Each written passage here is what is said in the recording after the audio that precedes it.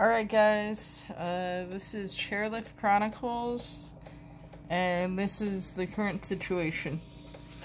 So obviously it is raining, it's about 50 degrees, it is windy, so I'm not riding.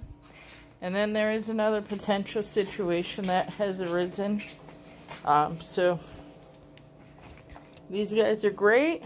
These are my new boots.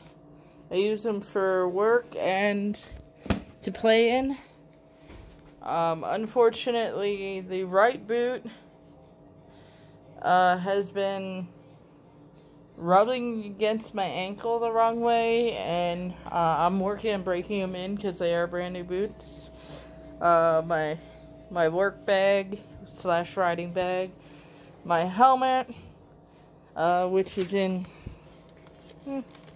relatively decent condition. I'm pretty sure that all the scratches on it are from it sitting rolling around the trunk of my car all summer. And then we'll go over a little bit of the gear that I have. So this is my Moro Wildflower with head bindings. Medium, paid $60 for those last year. I really like how they tighten down and loosen up. They're actually really nice bindings.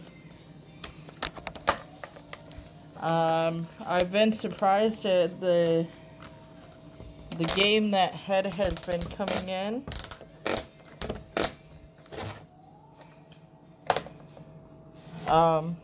So these are really nice. I'm just gonna go over, so I got this about 2.5 winters ago. I traded in my Monument snowboard, which was entirely too large for me. This is in relatively decent condition. Oh, that's a new one. Lovely. I just got it waxed and edged, but unfortunately my gouge that had been epoxied once, it has resurfaced, and I just noticed this one right here, and there is one down here, and one over here now. And unfortunately for me, you can tell that the head bindings were bought from Play It Again. I live an hour away from the closest town here, and there are no Play It Agains within 150 to 200 mile radius from here. So that means even if it was close, it'd still be at least a 4-hour drive for me to get to one.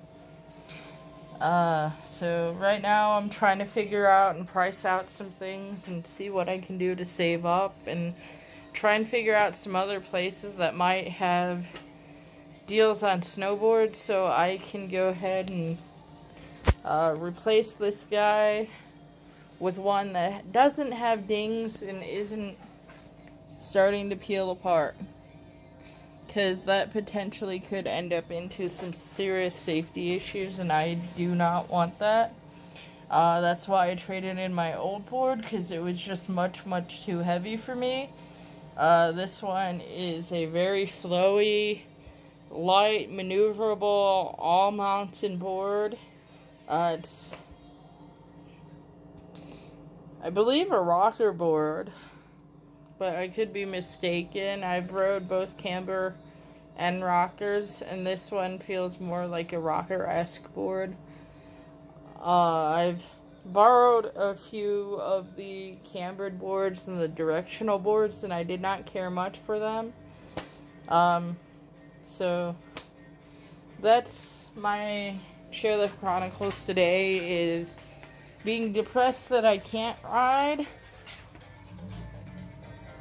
Being upset that I can't ride due to the weather, and being upset that my equipment isn't up to the par that it should be.